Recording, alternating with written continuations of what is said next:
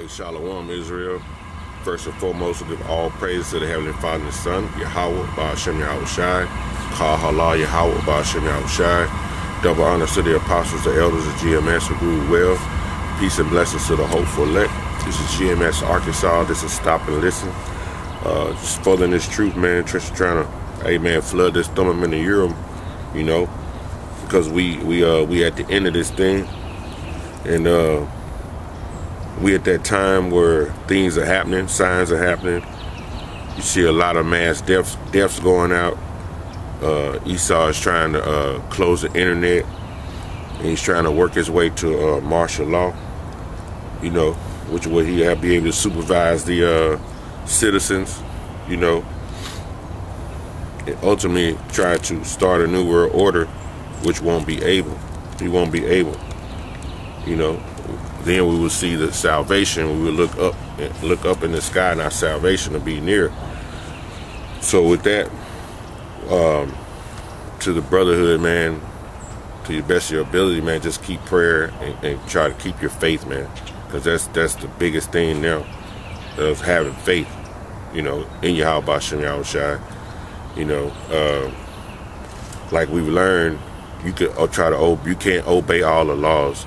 The laws are not going to get you saved. It's going to be faith, man. And it's all through the New Testament dealing with faith. You know, Abraham lived on faith. Noah lived on faith. Moses lived on faith. You know, and then the commandments were brought out. You know, through our faith, we're going to obey these commandments, you know, to the best of our ability. Through that, having that faith, man. I just want to read...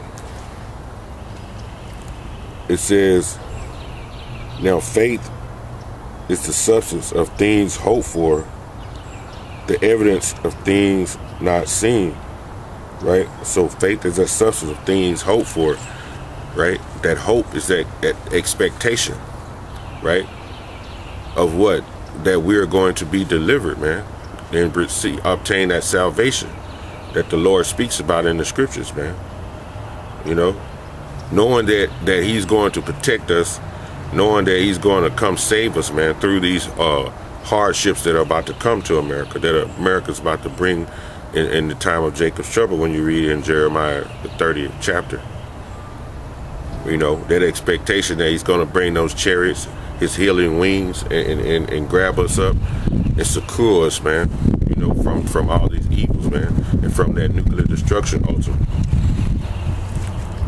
It says, is the evidence of things not seen, because we're believing in something that we haven't seen yet. And that's hard for a lot of people to do, man. You know, you want to believe in things that you see, which basically are Esau's carnal things that he put out here. You know, and I read that, that's Romans 8 chapter.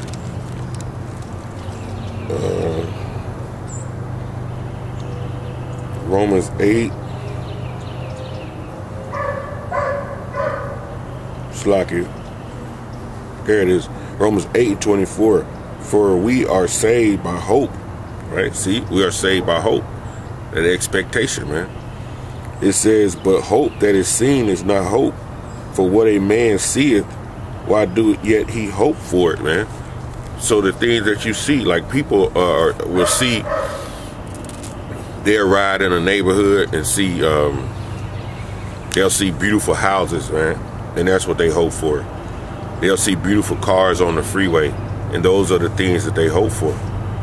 You know, that's what they put they trust in, trying to obtain material things, man. You know, but it says, but if we hope for that we not see, then do we with patience wait for it. So we hoping for that eternal life, man, the kingdom of heaven, right? The scriptures say that it's already happened. We're just manifesting, we're living our roles out to get to that point again. It's already kingdom of heaven. Esau has already been destroyed. The kingdom of heaven has already been set up, but we're just waiting.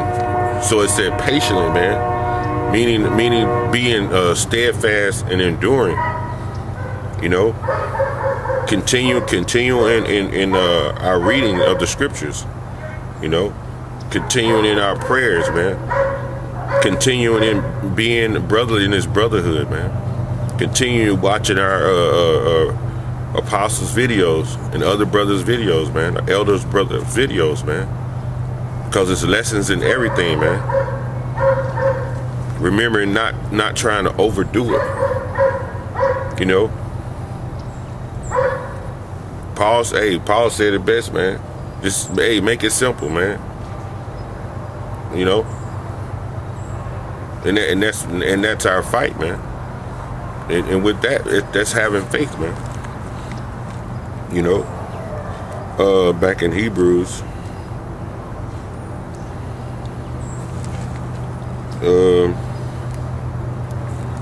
Back in Hebrews 11.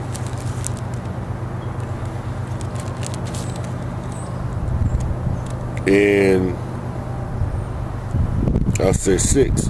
But without faith, it is impossible to please him.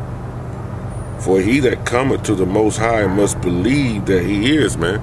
So he that cometh to the Most High must believe that he is. But you have a lot of people, they say, I believe in God, but yet, what's his name? You don't believe on the name. You know, the prophets prophesy and they have the name. They were given that name, man. And they're confessing that name. You don't believe in it. Or when it gets to the doctrine of rape, you don't believe in it. When it gets to the doctrine of a man supposed to be the head of his household, a woman underneath him, you don't believe in the doctrine there. You know, it's a discrepancy now. You know, it says, without faith, it is impossible to please him. So without that faith, you can't please Yahweh Shem Yahushua. And that's point blank, man.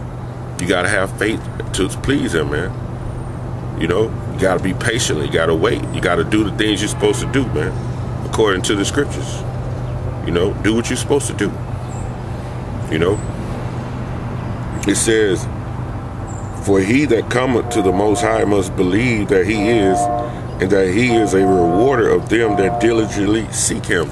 So we believe that if we keep doing this, that we will inherit the kingdom of heaven. And before, we believe that we are going to be saved out of these conditions, out of these hellacious conditions that are coming in the time of Jacob's trouble.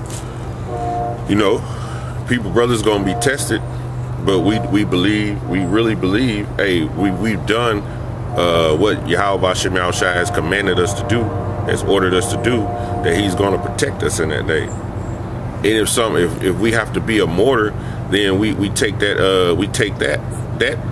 lot with honor too, man. You know, because that was the honor for a warrior when he went out to battle, was to come back only with his shield and his sword.